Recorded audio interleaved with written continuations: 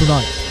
Wrapping up, the third phase of India's elections came to a close as the final stretch is now in view for all presidential hopefuls. Bolstering bonds.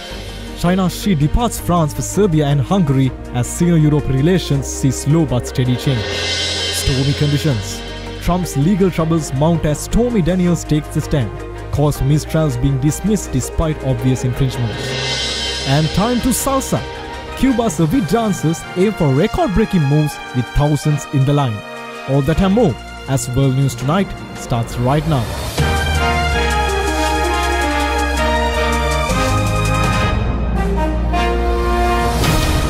This is Derana World News Tonight. Reporting from Colombo, here's Vinuth Warnasuriya. Good evening, and you are joining us on World News Tonight. Well, there are a lot of updates to get you through on tonight's rundown, so let's get started with the developments in India's election. The democratic process continues as India wrapped up polling for the third phase of its massive general election after voters turned out across several regions to cast their ballots. Election officials closed up polling stations around 6 p.m, sealing electronic voting machines inside containers with red wax before dispatching them for counting. Yesterday's polling covered 93 seats in 11 states and territories, with Gujarat and Maharashtra in the west and Karnataka in the south accounting for 50 seats. It completed voting for 283 seats of the parliament from 543 elected seats. The vote pits Modi's Bharatiya Janata Party against an alliance of 24 opposition parties that promise greater affirmative action and more handouts while stressing what they call the need to save democratic institutions. And now some updates on Xi's tour in Europe. After frank discussion in France where President Emmanuel Macron pressed him on Russia over Ukraine, trade disputes and human rights, China's President Xi Jinping headed to meet more pro-Beijing governments in Serbia and Hungary. Landing in Belgrade late into the night, Xi Jinping was greeted by Serbian President Aleksandar Vučić before being treated to a traditional dance right on the tarmac. A red carpet welcome that highlighted the crucial partnership between Serbia and China. In Belgrade, the streets were adorned with Chinese flags ahead of Xi's arrival, as the capital seemed to brim with anticipation and even a sense of pride, with Serbia one of only 3 stops on the Chinese president's European tour. Serbia and China have in recent years forged a deep strategic partnership that's seen Beijing invest heavily in the Balkan country. China has lent Serbia billions of euros for infrastructure development and runs several mines and factories across the country. More trade deals and agreements are expected to be signed during Xi Jinping's visit, which could also serve to reinforce diplomatic ties. Serbia is among the EU's biggest backers of China's Belt and Road Initiative, and together with Hungary, one of the few European countries still sympathetic to Russia. Analysts have noted Xi's choice to visit these 2 nations as the rest of the bloc seeks to ramp up pressure on Beijing over its ties with Moscow. Well, the situation doesn't seem to see any relief over the Israel-Palestine conflicts as Israeli forces seized the main border crossing between Egypt and southern Gaza, shutting down a vital aid route into the Palestinian enclave that is already on the brink of famine. Aid trucks were seen lined up on the road in Egypt's Rafah on Tuesday after Israel took control of the Palestinian side of the main border crossing. The United Nations and other international aid agencies said the closing of the 2 crossings into southern Gaza, Rafah and Israeli-controlled Kerem Shalom, had virtually cut off the already devastated enclave from outside aid. The seizure of the Rafah crossing, where more than 1 million displaced Palestinian civilians are holed up, came despite weeks of calls from the U.S. and others for Israel to hold off from a big offensive in Rafah. The crossing was also the only exit point for those needing to leave Gaza for medical treatment unavailable inside the enclave. United Nations Secretary General Antonio Guterres appealed to Israel and Hamas on Tuesday to spare no effort in arriving at a truce deal. Israeli Prime Minister Benjamin Netanyahu said seizing the crossing was a significant step towards its aim of destroying Hamas's military capabilities. And still on the conflict, the protests across the globe seem to be spreading slowly but surely. British students set up a pro-Palestinian protest encampments on Oxford and Cambridge University's historic campuses in a show of solidarity with their American peers. Well, for more on this, we have other Renewable News special correspondent Aruni Adhikari from Nottingham in the UK. Aruni, what's the situation? Yes, Vinod. Students had erected dozens of brightly colored tents on the lawns outside the University Museum of Natural History. Standing in front of the camp, some of which wore the black, white and green Palestinian flag, the students said they were joining 100 universities across the world to protest Israel's war in Gaza. The footage of protests in Britain were in stark contrast to the jarring scenes from the US over the past couple of weeks. There were no visible police presence at the Oxford protest. However, other protests across Europe are beginning to turn violent. Back to you, Vinod. Thank you, and that was Other World News special correspondent Aruni Adhikari from Nottingham in the UK. Also in the UK, we saw some flight fiascos occur. Britain's Home Office said border control systems are operational after an outage that it deemed was not a cyber attack, leading to a lengthy queue and chaotic scenes at the airports nationwide. The Home Office said in an email that statement at no point was border security compromised and there is no indication of a malicious cyber activity. Britain's biggest airport, Heathrow, said all of its border control systems were running as usual and that it expected no issues when operations restart in the morning. London's Stansted Airport also confirmed that outage has been resolved.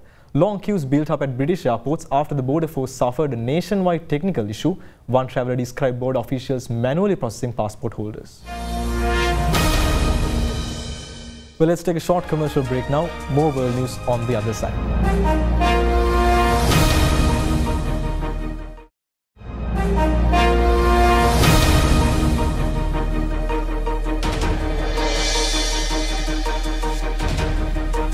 Welcome back. We continue with updates on Trump's legal troubles.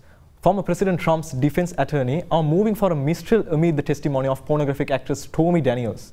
Defense attorney Todd Blanche, after the court's lunch break, told Judge Juan Merchan that Daniels' testimony was prejudicial.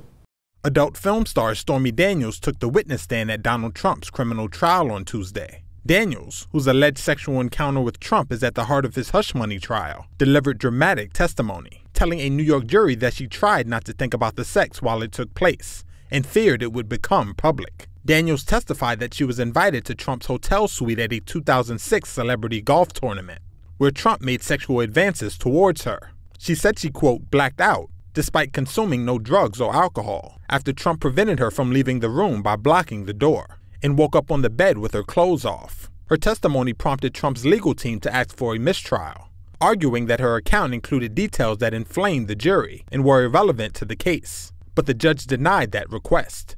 According to Daniels, she was determined to keep the incident private, but changed her mind during Trump's 2016 presidential bid, when he faced multiple accusations of sexual misbehavior. I should be out campaigning right now. The 2024 Republican candidate for president says the trial is an attempt to hobble his attempt to win back the White House. Trump faces 3 other criminal prosecutions and has pleaded not guilty in all of them.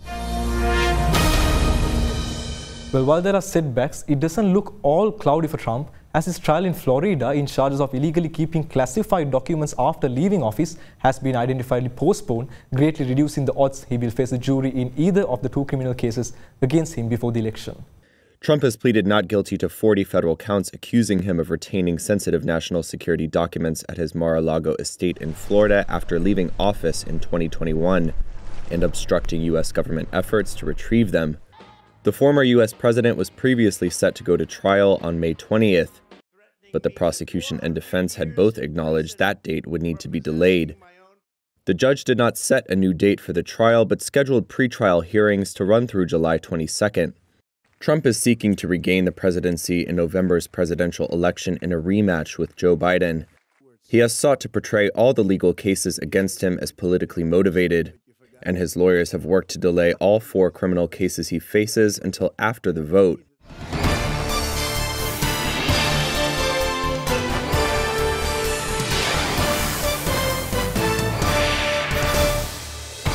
And on the road to the White House tonight, the House Committee on Small Businesses subpoenaed the Small Business Administration over what it says of a lack of transparency on alleged efforts by Biden administration to funnel resources a key swing state to register voters in a move they say could be unconstitutional.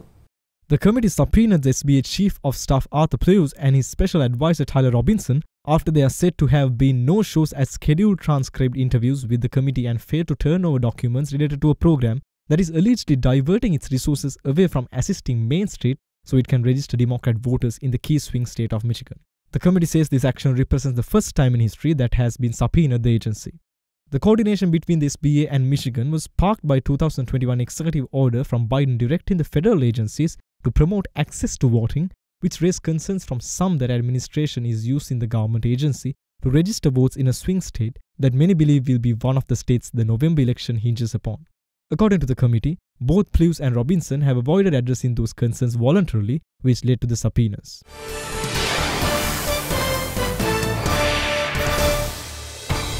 Now on the Ukraine-Russia conflict, a foiled assassination plot leaves tensions high. The Ukrainian Security Service has announced that 2 officers of the state's security administration, who were allegedly part of a conspiracy to assassinate top government officials and military officials, including President Zelensky himself, were arrested. Russian insiders, Ukraine's secret service, claims were plotting to kill Volodymyr Zelensky.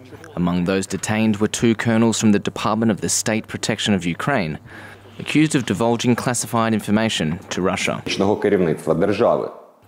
The network, whose activities were overseen by the FSB from abroad, included 2 UDO colonels who leaked secret information to the Russian Federation. Thus, the enemy was actively developing plans to eliminate President Volodymyr Zelensky. One of the most important tasks of the FSB agent network was to find officials among the military close to the president who could take the head of state hostage and later kill him. Targets they plan to assassinate also include the head of the SBU and the head of the GUR, Ukraine's military intelligence. According to the SBU, the operatives intended to monitor and relay the movements of their targets to enable precision rocket attacks on their locations, followed by drone strikes to eliminate survivors and erase any evidence of the operation. Now over in Brazil, rescuers rushed to evacuate people stranded by devastating floods across the southern Brazilian state of Rio Grande do Sul, with at least 90 dead, thousands left homeless and desperate survivors seeking food and basic supplies. Relatives waited at the shore of the Guaíba River in the state capital of Porto Alegre to find their loved ones on the boats that brought rescued people from flood-hit areas. The flooding has made rescue efforts even tougher, with dozens of people still waiting to be evacuated by boat or helicopter from rain-stricken homes. The downpour that began last week has caused rivers to flood, inundating whole towns, destroying roads, bridges and airports. Now the rain is forecast to let up on Thursday, but then will continue through the weekend. In Porto Alegre, a city of 1.3 million inhabitants, downtown streets were underwater after the Guaíba River breached its banks with record water levels. Civil defense authorities say the floods have also impacted water and electricity services, with more than 1.4 million affected overall. Well, more flight problems now as Boeing cargo plane crash landed on its nose after its front landing gear failed. The 767 aircraft, which belonged to the US mail service FedEx, was traveling from Paris to Istanbul and sent sparks flying as it nosedived on the runway. It only made a second effort at landing, pecking into the runway with its nose. Turkey's Minister of Infrastructure and Transportation stated that one was hurt and that the crew had safely departed the plane. He said that while the aircraft was being removed, the runway where the plane had landed was closed. Well, let's go in for a short commercial break now. More world news right after this.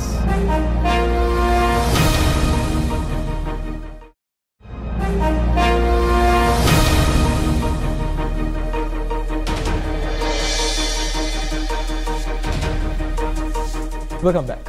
Well, hundreds of Cubans gathered on Havana's iconic Malecon to set the record for the most people dancing salsa in Rueda de Casino style and the most simultaneous Rueda de Casino circles to be celebrated in Cuba's National Day of Sun Music. Dancers filled the streets near Malecon to perform and sway to the music the best they could for 10 minutes while onlookers watched the bemusement. The organizers said the goal of the event is to establish centers of sun, a genre of music and dance that originated in Cuba in all the provinces, and to safeguard Cuban culture assets such as the sun music and the casino round dance. Well, that is all the stories we had to report to you tonight on World News. We'll tune in again tomorrow for more key updates from across the globe. Until then, thank you and have a good night.